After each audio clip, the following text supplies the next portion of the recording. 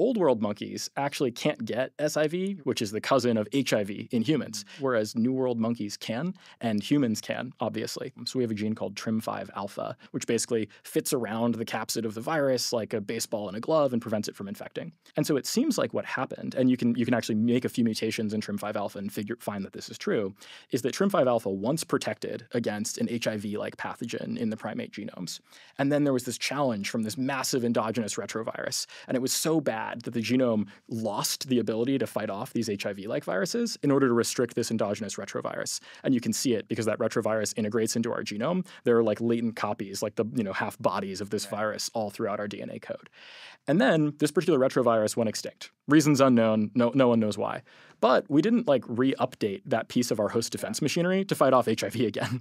And so we're in a situation where you can go in and take human cells and make just a couple edits in that TRIM5 alpha gene, and it's currently protecting against a virus which no longer exists, and you can edit it back to actually restrict HIV dramatically. You're saying that in our genomes we can find some extended sequence which encodes how to bind specifically to the kind of virus that SIV is, and the amount of evolutionary signal you would need in order to have a multiple base pair sequence. So each nucleotide you consecutively would have to mutate in order to like finally get the sequence that binds to SIV. That seems almost implausible that you could. I mean, I guess evolution works, so like we can come up with new genes, right? But like, how would that even work? Yeah. I think a great explanation for understanding a lot of evolution and how you're able to actually adapt to new environments, new pathogens, is that gene duplication is possible, and this explains a whole lot.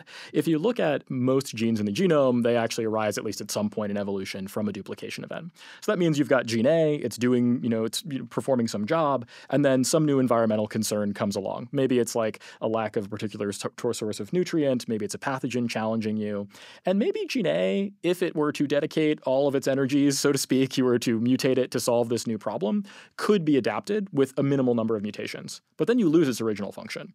So we have this nice feature of the genome, which is it can just copy and paste. And so occasionally what will happen in evolution is you get a copy-paste event.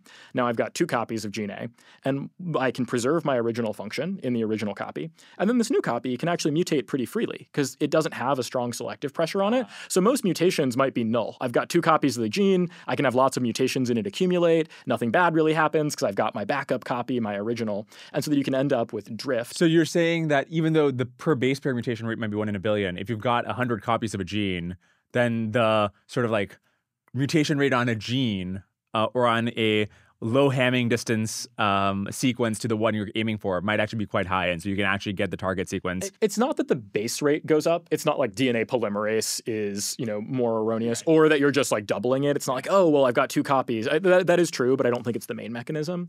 One of the main mechanisms that just makes it difficult for evolution to solve a problem is that if a mutation breaks a gene or somewhere along the path of edits, imagine there are 3 edits that take a host defense gene from restricting SIV to restricting this new nasty PT endogenous retrovirus. Well, if 1 edit just breaks the gene, 2 edits just breaks the gene, 3 edits fixes it, it's really hard for evolution to find a path whereby you're actually able to make those first 2 edits because they're net negative and net negative for fitness. And so you need some really weird contingent circumstances. So through duplication, you can create a scenario where those first 2 edits are totally tolerated. They have like no effect on fitness. You've got your backup copy. It's doing its job. And so even though the mutation rate is low, some of these edits actually aren't that large. I'm going to forget the number of edits, for instance, in TRIM5 alpha for this particular phenomenon we're talking about for memory, but it's in like the tens. It's not that you need massive kilobase scale rearrangements. It's actually a fairly small number of edits. And basically, you can just align the sequence of this gene in New World versus Old World monkeys, and then for humans, and you find there's a very high degree of conservation. If you enjoyed this clip, you can watch the full episode here and subscribe for more clips. Thanks.